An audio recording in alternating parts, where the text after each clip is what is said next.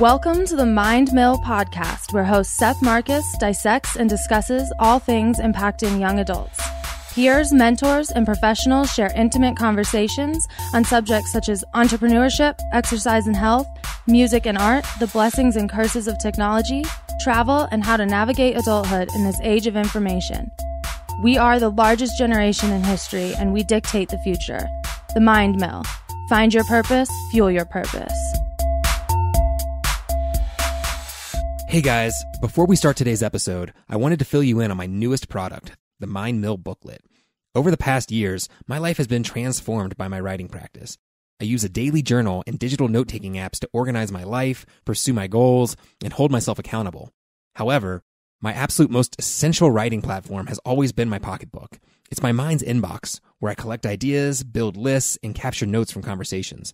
I love it because there are never any distractions, and it keeps me off my phone. For years, I used a simple blank notebook before realizing I could do this better. I wanted my daily pocketbook to have the sections we use every day. Shopping lists, things to research later, favorite quotes, habit tracking, and etc. So I created it. The MindMill booklet is designed to be your catch-all for creativity and productivity. It's packed with useful and intuitive note templates, easy navigation, inspiring art, and powerful quotes. I keep mine in my back pocket every day. It's truly a game changer.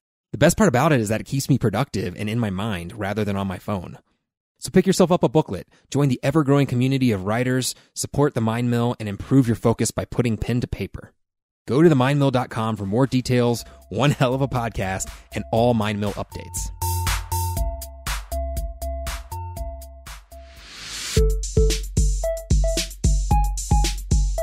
Today is the second episode of the habit hacking series here on the MindMill Podcast. Early in 2019, the MindMill teamed up with an event to promote the understanding, impact, dissection, and mastering of our personal habits. The summit, Habit Hackers, was a massive success, bringing hundreds together to learn from top performers, entrepreneurs, Super Bowl champions, and elite coaches. The day-long summit was packed with presenters and workshops to aid in mastering routines that shape our lives. I had the pleasure of interviewing the creator, David Blumenthal, on the podcast to discuss the inspiration for Habit Hackers. We also dove into our own trials and tribulations surrounding our own personal habits. A great episode, and be sure to go back and give it a listen or a refresher. David is expanding Habit Hackers this year with a series of mini workshops before the next big summit in early 2020. These workshops will give people hands-on opportunities to tackle their habits in different areas of their life with accountability and social support. Whether you desire to transform your personal finance habits, create more effective communication, or build new structures for your health and fitness, you'll find something to take on these workshops. You can find more information on all things Habit Hackers at www.habithackers.co. This episode is with Habit Hackers presenter Emily Schromm. Emily Schromm is a personal trainer, nutritional therapy practitioner, and serial entrepreneur, helping others empower themselves by way of food and movement. Running online programs at emilyschromm.com, her other ventures include her backpack-turned-weight training invention, the Impact, her podcast, The Meathead Hippie, an herbal tea line, Element Tea, and her newest venture, a 24/7 access strength gym right in Rhino, Denver, called Platform Strength. Emily's story is out of this world, a testament as to where a positive and determined attitude can direct your life. Her career springboarded following an appearance on an MTV challenge. She harnessed that momentum to build a personal brand, multiple successful companies, and a platform where she leads a community focused on mental and physical wellness. She's one of the busiest humans I've ever met, and I was so glad to share some time with her to hear her story. In this episode, we discuss daily routines, the power of team building and trust, having the courage to leap for your success, and the future of wellness in our global community. A quick note before we start the show. This episode almost didn't make it. Any musician or podcast can tell you about the nightmare of data loss. Without going into all the details, I had to go above and beyond to recover this episode's audio. Unfortunately, the last 30 seconds of the interview were lost, and I apologize for the abrupt ending. I'm excited to share episode 2 of the Habit Hacking series with Emily Schromm. Well, Emily Schromm, welcome to the MindMill Podcast. Thanks for having me. It's a pleasure to be here. I'm really glad we got together today. We were doing a lot of scheduling and figuring out a good time frame for us to meet together. And as throughout that process, I was also doing a little bit of research into all the things you do. And I realized how difficult it is to book you.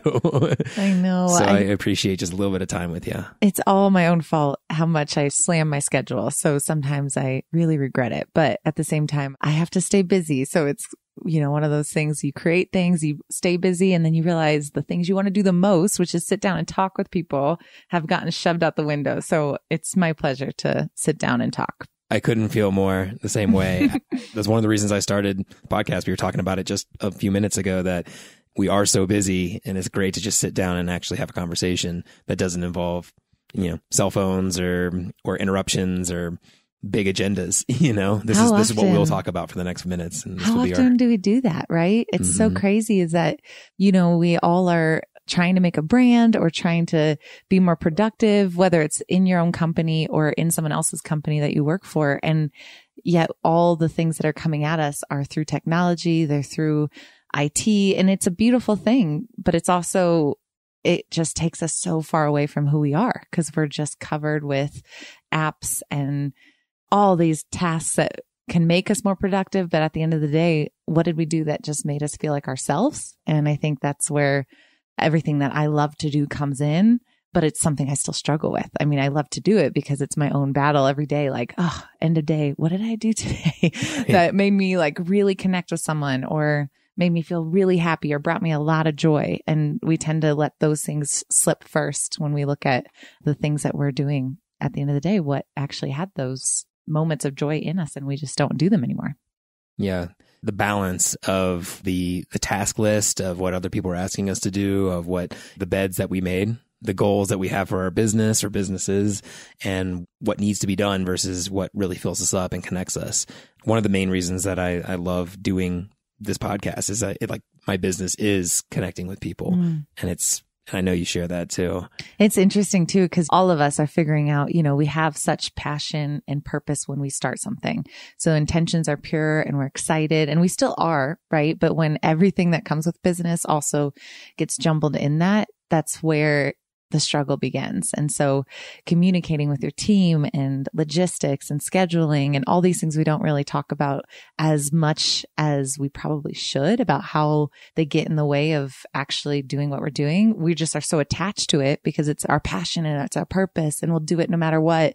But then we have to look at the end of the day, like how much is going where. And so if we started our company or if we started our business because we wanted authenticity, we wanted to not work for the man, and we wanted freedom, we end up just kind of, if we don't pay attention to it, soon shooting ourselves in our own foot, and we become the man, right? We become exactly what we ran away from. And so it's this constant back and forth between passion and purpose and really loving what you do, but also knowing how to do it in a way that you don't forget why you started. And that's something I always will balance every single day. Yeah, like the 30,000 foot view, somehow taking time to step back and see, is this still true to the message, the mission that I started this thing off with? And after looking into all the projects that you do, it seems like there is this current theme that runs through your projects that is, the Emily Schromm theme throughout all of it. I'm wondering, you've got your hands in so many different projects. What are you really excited about right now? Oh, that's a great question. I think for me, I am always going to be excited about creating, and I'm always going to be excited about solving a problem for myself, but also for the clients that come to me every single day. And I had no desire to run more than one company. I didn't even know I'd be a business owner 10 years ago. I was kind of on this track of going to do XYZ, and I was going to be a veterinarian of all things. And so it's so crazy when people are like, have you always been like this? This is what you've always wanted to do. Absolutely not. I had no clue and no intention that this would be my business. This would be what I am creating, but also it just makes perfect sense because you just start listening to your clients. You start listening to what the needs are. You start listening to the gaps in the industry, and you can find holes that are huge and gaping, and you can help fill that hole. So it fulfills your client's needs, but it also is the most purposeful action because you are now creating something that's not for money. It's not for worth. It's not for ego. It's just, it is what it is. And that's what I'm always really excited about. Where can I find holes and gaps, and where can I fill in that space that has such purpose behind it? And someone's going to benefit from it in a really beautiful way. And that's what always excites me, is seeing something that maybe the client has done all the meal plans or all the different workout programs, and they're just jumping from one to the other to the next. And so helping them explain to themselves, helping them learn for themselves would actually resonate. And that could be in different ways, right? So that sometimes it's the herbal teas. Sometimes it's teaching them how herbal medicine might help. Sometimes it's teaching them how to work out and not be at the gym for 2 hours, but being outside and getting barefoot and exploring nature the way it's supposed to. And sometimes it's giving them more education that they can listen to. And so it's just different areas that, how can I help this person understand that they have all the tools inside? I just want to help them open that door for themselves. And so that's always going to be whatever product it is, whatever business it is, that's truly like the theme of it. What can I give them that makes them realize they already have it? They just need to tap into it. Yeah. The providing value to everyone. And you have a very adept version of viewing things to find that gap that I think is very rare in a lot of business people. People start off with seeing something, oh, there's a market for this. There's money to be made if we can do it this way. But it seems that more and more, you kind of see the money as this kind of it just is what it is. It's not good or bad. It's a very neutral currency. And by providing value, you create abundance around it. And people come to that because they see through the money-making schemes, and they want to share the value that you're providing. They want authenticity, right? And more people can see through it. And I think that's why I am so lucky to be in this position, because I am the consumer I want. I have seen so much ugly, icky, whether they're MLMs or whether they're supplement companies or whether they're just horrible, shitty workout routines, whatever it is, I've actually tried it and purchased it. I was that consumer desperate for something and did everything possible because I just was running away from myself, running away from the deep issues of just not feeling good enough. And I also was just looking for answers, for anybody to teach me something. And so I feel really lucky that I'm in this position where I saw the good, the bad, the ugly. And then now I can say, well, if I would not feel comfortable getting this email, I'm not going to send it. If this feels too salesy, if this feels too, and sometimes it's to a fault. There's some times where I'm like, it's okay to do it, leaving an opportunity out there. For sure. Mm-hmm. But there's a way to do it that's really authentic and really beautiful. And sometimes it's slower, and sometimes it's not as scalable as quickly as we want it to be. But it's also so genuine that the audience that I've captured over the last 7 years of me doing this, they're the people I want to be in a room with and hug and cry with and be best friends with. And so to me, finally seeing that this year and the last year of like, wow, every time I didn't take the shortcut and every time I said no to something that was a little bit me, but not completely me, it paid off. And so that's my biggest piece of, if anyone's starting off or if anyone's frustrated about the lack of progress, it's like, I am the most impatient person, and finally realizing how much patience pays off is a really important thing. And I have to remind myself every day, but it's been a big epiphany that I've had. Yeah. How do you remind yourself for patience? Like we're getting into some of the habits and routine side of things, but it is so hard, especially the Instagram culture, right? Everybody wants immediate feedback and they want to be satisfied with every click. How do you balance patience with that? Oh, that's a great question. I think it really is one of my, every night it's either a bath or a really, really hot shower. And I literally go through a checklist. That's my one big routine that I have to do, because you never feel like it's enough. No matter what your schedule is, you're going to be like, what did I do today? Or you're so on a mission that you're never in the moment because you're just go, go, go, go. And there's days that will happen. I mean, we can't pretend that we can meditate out of that. That's just how it is as a business owner. But what we can do is say at some point in the night before I go to bed, I have to finally recognize how much I did. If it was 2 things, if it was 10 things. And so I just kind of go through my calendar day, like literally washing my hair, being like, all right, started this morning and I had a podcast and it was really great. And that was and I literally have this whole dialogue with myself, and I talk about the problems. I talk out like, okay, that was a good meeting. And all of a sudden I'm like, damn, Emily, you did a lot today. And it gives me this sense of completion that I never used to have, because it was always, oh, I didn't do enough. Oh my God. I have so much left to do. Yep. I have to write this. I have to do this. I have to do this. And you just have emptiness at the end of the day. And so I'm not very good at like, here's a list of gratitude piece. I can do that for sure. And it does help when I really am struggling writing down things that make me feel good. But I think more so than that, it's letting the gratitude come out by just going through that internal dialogue of what happened that day. Mm-hmm. What about in the mornings? How do you get yourself ready for these epic days that you seem to stack one on top of each other? Yeah. So I've been through the loop with mornings. It's so funny because when I started off as a personal trainer back in the Globo gym days and, first starting my own business, it's been about 8.5 years. It was early mornings for years, sure. So try to get as many early clients in before workday starts. For sure. 5 a.m.s and 6 a.m.s, Monday through Friday. And it took me a long time to come back to terms with mornings because I was so resistant because it was such a duty. And I felt so privileged that I was able to build a business that no longer forced me to do those early mornings. So I finally had come to terms within the last year. All right. I feel like I got that out of my system. I have to do something in the morning because all I'm doing is going straight to my emails and I'm just the most productive in the morning. So I love capitalizing on it. And it was such a hard habit to break because I felt like if I didn't do those emails in the morning, I never would catch up.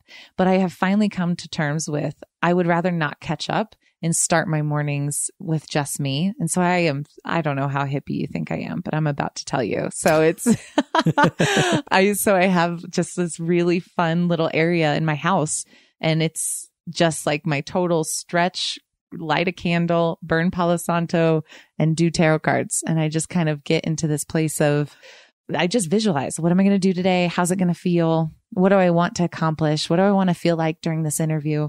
What do I want to get out of the podcast or the program or whatever it is? Like, what do I want other people to feel? And so it's never really actions. It's just this kind of thinking, how do I want to feel? I think that's really what it is. And so when I recognize that, and sometimes I don't feel that way, it's never a foolproof solution. Sure. But at least I feel more prepared when I jump into it. And like I said, if I don't do my emails in the morning, I really don't catch up, but I've actually become a better person and a better boss because of that morning, because of that. If nothing else, at least I stepped into myself and felt like I could take care of myself for 5 minutes before the day began. Is that a every morning ritual? Yeah. And I go to the mountains as soon as I can on the weekends. So that's really my rehab. Yeah. So it's really my mental sanity is being in the mountains. But if I am in Denver and in the city, that's my kind of connection for sure. Mm-hmm. I think it's so important to be proactive before we're reactive. One of the things I struggle with is, my alarm clock is on my phone. So when I go to turn off my alarm, first thing I'm holding, when I'm kind of like mentally weakest too, groggy, cold, dehydrated, all these things, I have, my biggest distraction tool in my hand right now. So something that I am really conscious of is turning off the alarm and then instead of going back to bed, for me, it's usually my yoga mat first to kind of stretch out and then to like a meditation bolster. I have a little corner in my area too. I've never quite gotten into the tarot, but I've definitely gotten a reading before and I enjoy the process, but I don't understand much about it.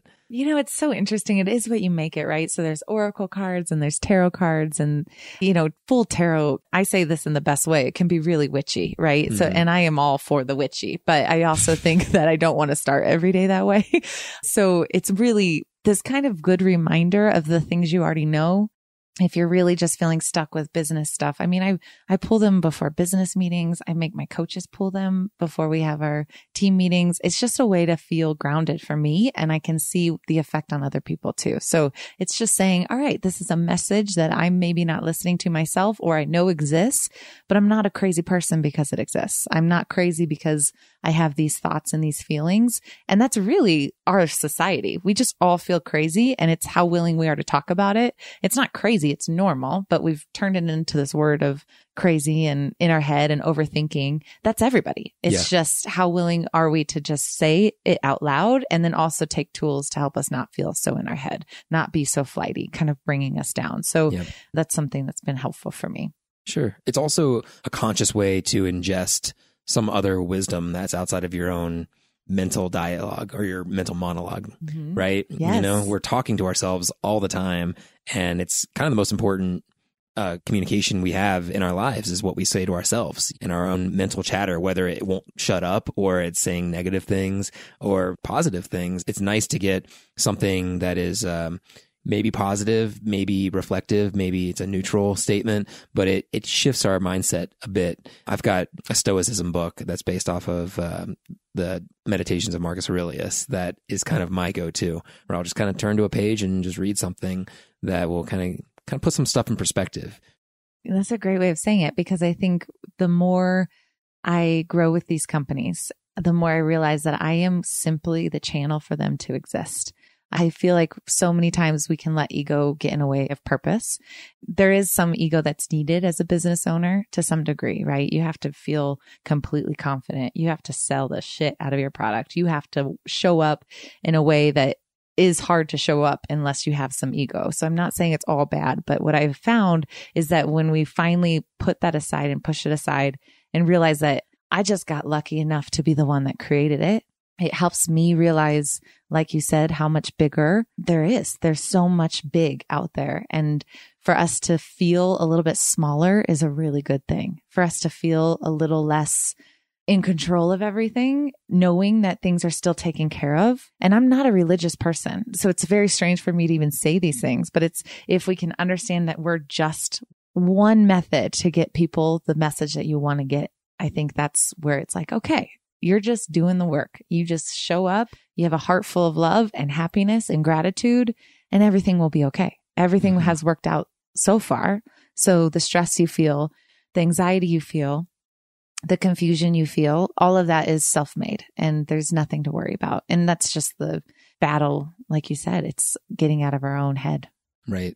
You say you're not a religious person, and I would tend to identify myself as the same. But recently, in the last few years especially, the spirituality has come into it a bit more into my life. So I think people tend to not want to be religious because it puts a label. If you say, I am a religious person, then the follow-up question is obviously, well, what religion? And as we get into this age of information and this mindfulness movement, we all feel this gap of, I'm achieving my physical goals, my business goals, my mental goals, my relationship goals, my personal goals, but there is this other entity of spirituality that is in a lot of ways the most important, because it gives us this purpose. It gives us this fuel that will propel us and kind of keep us on our North Star, right? It'll keep us looking up and being like, this is why I'm doing it.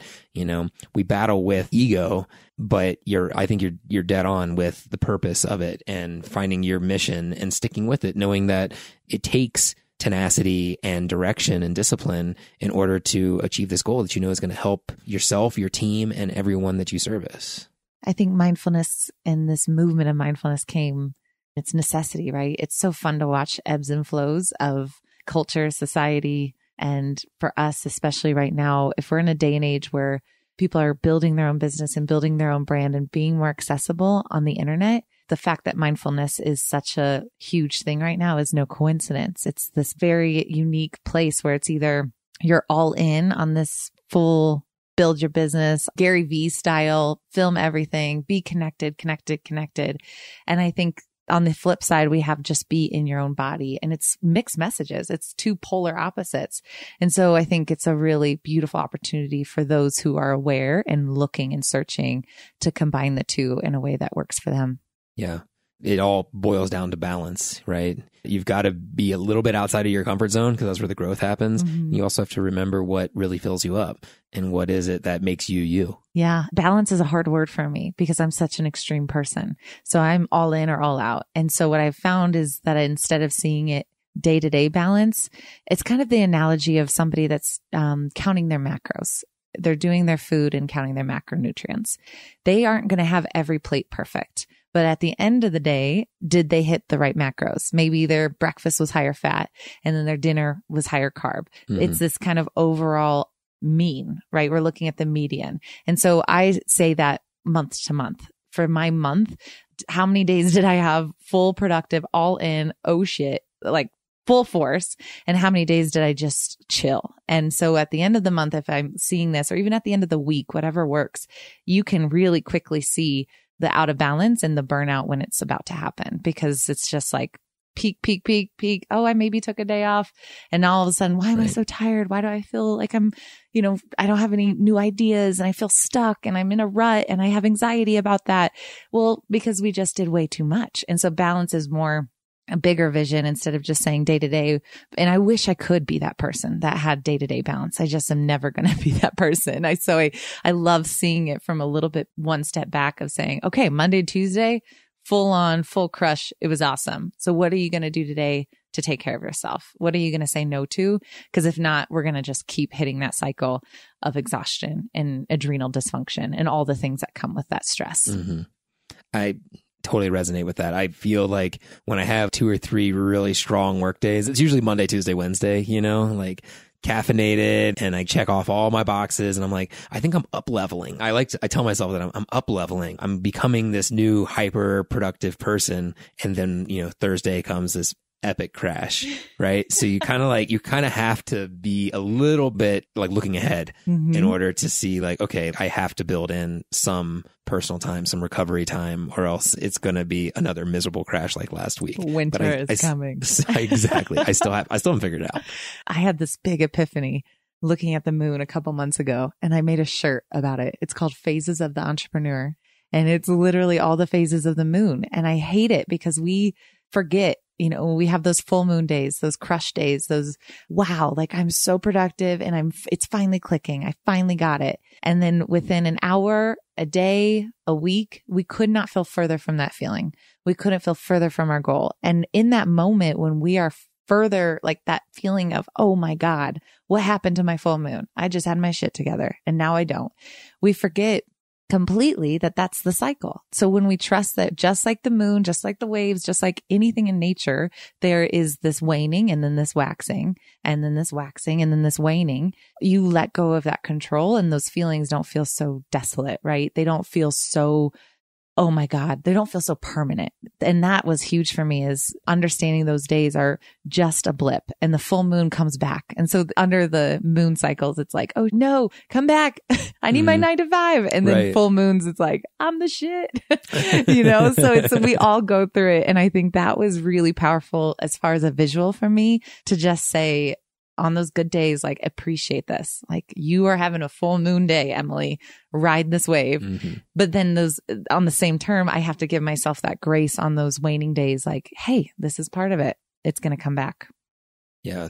Do you journal? Do you track your energy levels, things like that? Like I know you talk about, having these really great days, these really down days. Do you have an ability to kind of see what your patterns are like? Well, it's interesting. It's very dictated. So I have notebooks and I don't do well. Are you familiar with Gretchen Rubin's tendencies? No. Gretchen Rubin's amazing. So she talks about what's your personality type tendency. So are you an upholder? Are you an obliger? Are you a rebel? Are you a questioner? And it helps you see why you don't fit with certain things. So questioners, if you tell me why and I believe that why, I'm all in. Upholders, they'll just do anything. Rebels, you tell them to do something and they're out. And that's me. So I have learned the hard way why I don't do well with structure and why don't I do well when I know something's going to help. That's just who I am. As soon as someone tells me something, I will do the exact opposite. And so journaling, I have finally found, this is so funny because this recently happened about 2 years ago. The last 28 years of my life. So I just turned 30.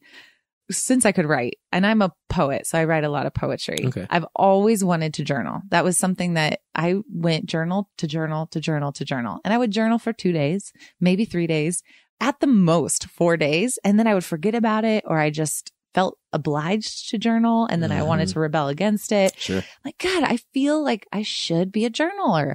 Journalist, whatever it is, I should journal. I should write things. And I just never could. It never clicked. And finally something happened.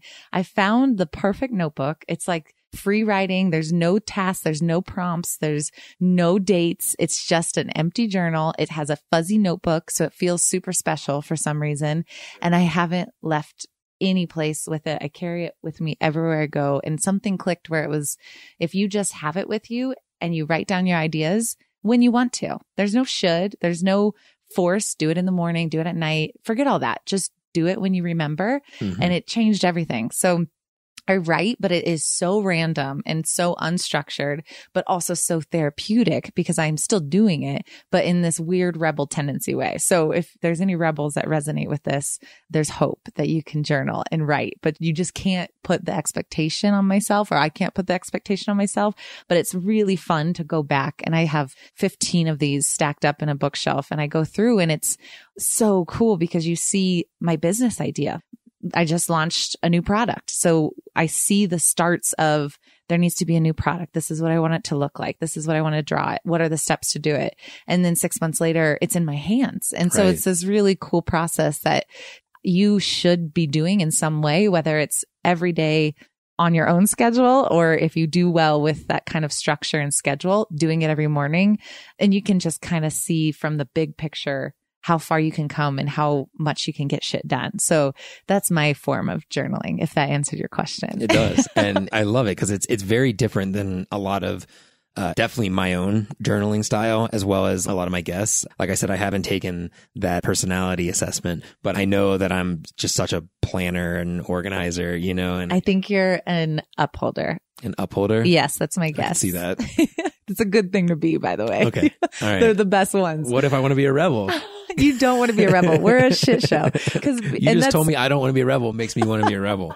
Then you might be a rebel. It's fun though, because you just finally realize, what can I do to make myself feel less crazy? Right? That's what I want to help my clients with. That's what I want to help myself with. That's what I want to help new business owners with. Why do I feel so damn crazy, and what's going to work? And just like food and just like fitness, there has to be something that really resonates with the person.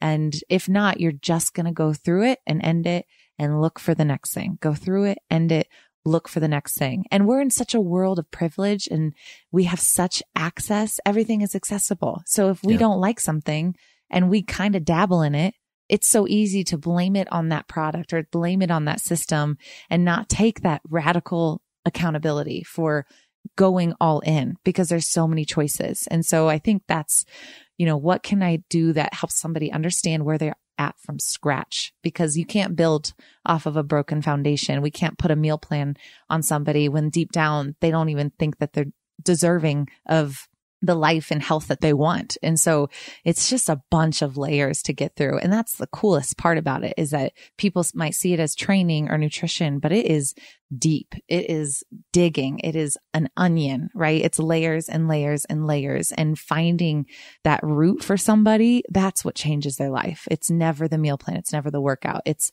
the reminder that they gave themselves, or that something triggered, some program triggered for them. Like, holy shit, I have all the tools. Like, I am that capable person. So, and that's something I have to remind myself too. I have all the capability to get my businesses where I want them to be. But if I am too layered and too in my head about it, you just lose out on that so quickly. Yeah, it goes back to, and I know it's one of Tony Robbins' core statements, but also one of my favorite quotes by Viktor Frankl, which is, if you can find a why to live, you can suffer any type of how to live. And I think that kind of means exactly that, right? Yeah. If you can really come up with what is your core meaning to why you're doing what you're doing, and you can identify, and you can just completely spiritually hug it. Yeah. Then, everything kind of starts to come out from that core machine. What is your sentence or two? If you had a sentence or two, Of my your own? why. Yeah. Oof. I know. Put me on the spot. I thought I was asking the questions today. I think, like many of us, it's a journey to realize that, love is this eternal reservoir. We all have this endless capacity to love. And the first person we need to love is ourselves. And when I feel that I'm in love with myself, the connection to our planet, to my business, to the people I talk with on the show, to my friends and family, and to loved ones, it all comes from that. And it seems to be that is like the oil that lubricates your machine. Any goal you want to achieve, it comes out of a deep love. And I guess the opposite of that is fear of failure, and fear of not showing up, the way that you want to be there. That's a very good question. That's great. And a great answer. Thank you for letting me put you on the spot. That was beautiful. Oh man, Emily, we could talk for a lot longer. I know we're getting towards the end of our window already, today. Dang. I know. But I had a few last questions I wanted to ask you specifically about routines and your kind of daily habits. We talked a lot about your morning routine, and you kind of have a spontaneous, free-flowing journal. How do you go about planning and dealing with all the logistics for your five companies? Yeah. It's similar to like the balance of high days and low days. And so some days I know which company is full focus, right? And so if we have a launch for something for Evolve Motion, it's full force. And so that day is pretty much taken by that. But for the most part, there's about an hour for each company. And it's a very big juggling process. But I think, not to get too hippie again, before I had the team and before I had the really know-how, I was just kind of creating. And all of a sudden I had these 5 companies in my hand, young, new, full of potential and beautiful things, but also constantly juggling them, like juggling. I don't want to drop the ball. And then something really switched, I would say, after the gym opened. So we just opened the gym in Rhino, Denver. And it was this moment of clarity of finally having a company in person, in brick and mortar, feeling the energy without having to create it online that I had been doing for years, and finally seeing it with my own eyes come to fruition and realizing I didn't have to juggle things anymore. That if the balls dropped, it was meant to drop, and that you can have this sense of intuition with each day, what needs to be focused on. And it's a little bizarre to think about it in that way, but it works so well because it's kind of spacing out. You obviously have your team that's, shows up and does their job and helps manage things on the back end and helps with customer support and helps organize events and all the things that are so necessary with them. But at the end of the day, what we can say is, for this month, what are the things that we need to focus on? And we can just go back and forth from there. So it is different every day. That's why I think I am obsessed with my job. It is never really going to be a routine, but the routine comes from how I show up and the routine comes from how I communicate. And so finding, again, going back to that morning, going back to like the day to day, what did I do for myself? What did I do to take care of me? Hey everyone. Thanks so much for listening to the MindMill Podcast. If you loved this episode, check out some of the other MindMill episodes. They're all free and available at themindmill.com, as well as all major podcasting platforms. Also, please take a moment to leave a rating and review on Apple Podcasts.